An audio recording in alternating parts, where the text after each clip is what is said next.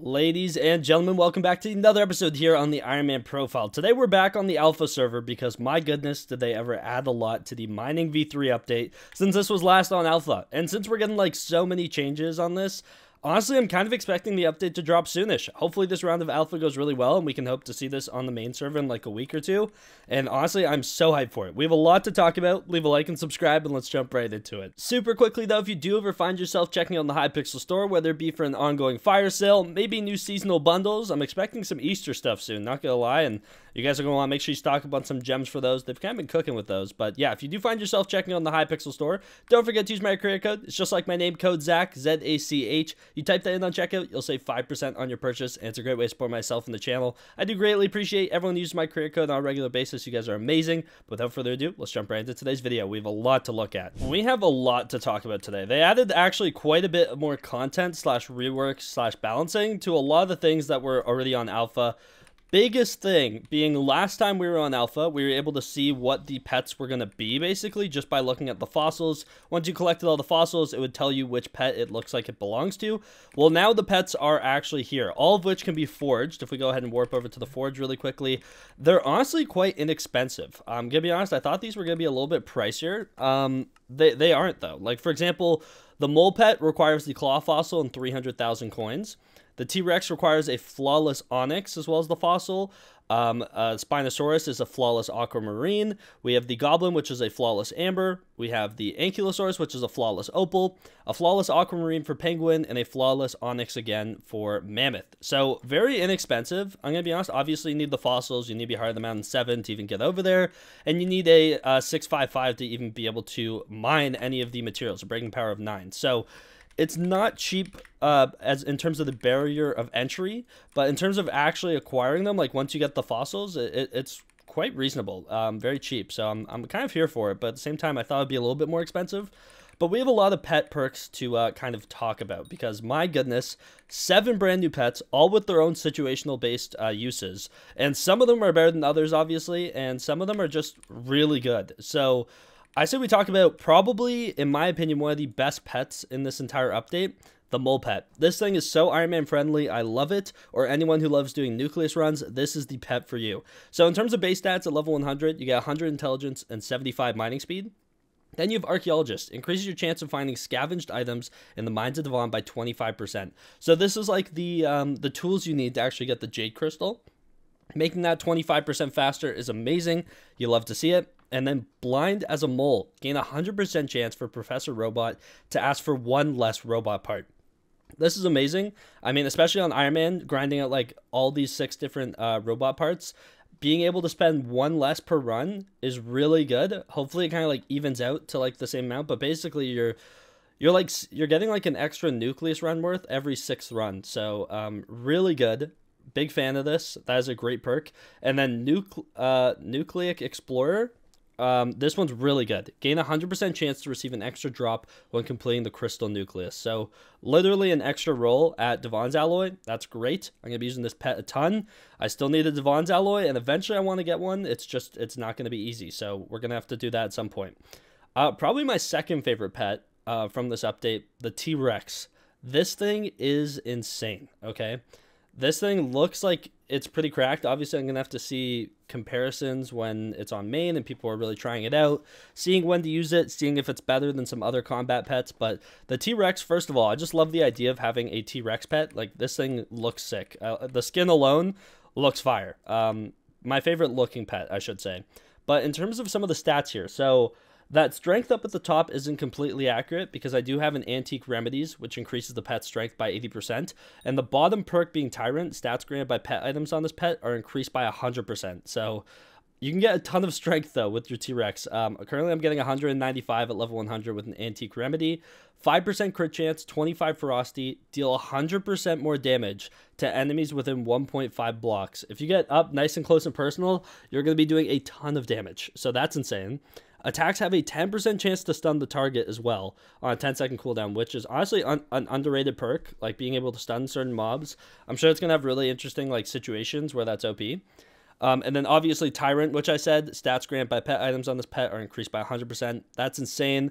overall, really good combat pet. Excited to see the uses for this and if it's better than certain things.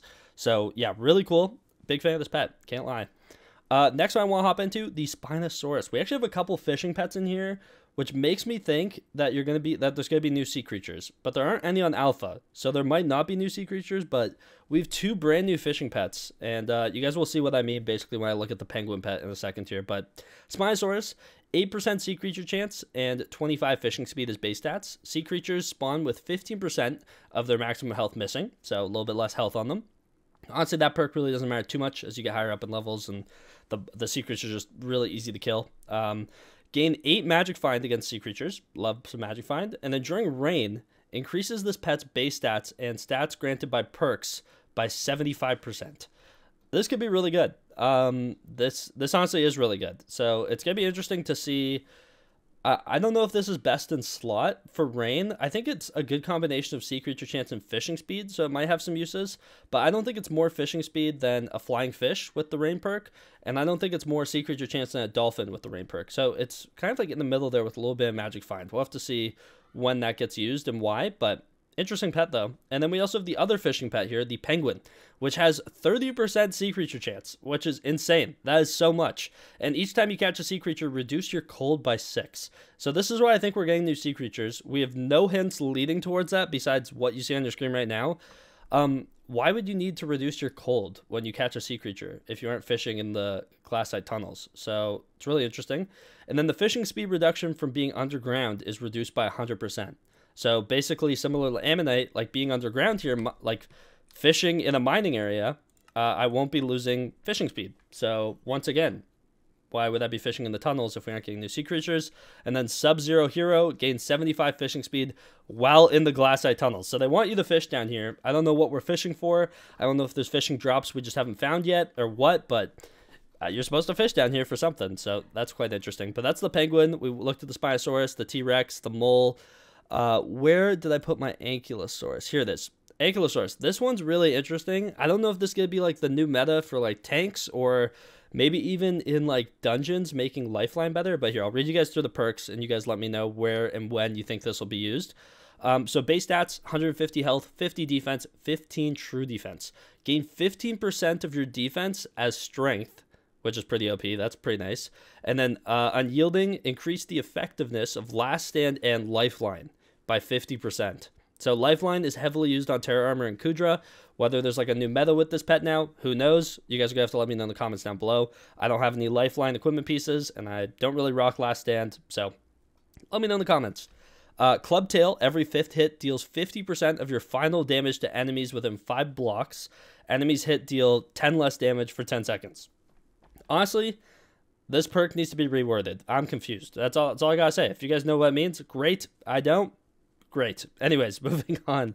I think we have one or two more pets here. So we have the Goblin pet. I haven't leveled this up, but I have the base understanding of what some of these stats do. So I'll try and break it down.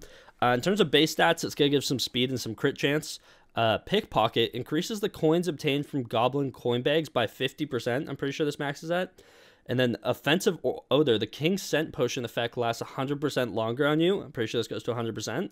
So interesting, but if you're like pet swapping, like Mole would be better for completing a Nucleus run. This would be better for making the potion last longer. Can you pet swap? Will it reset the potion length?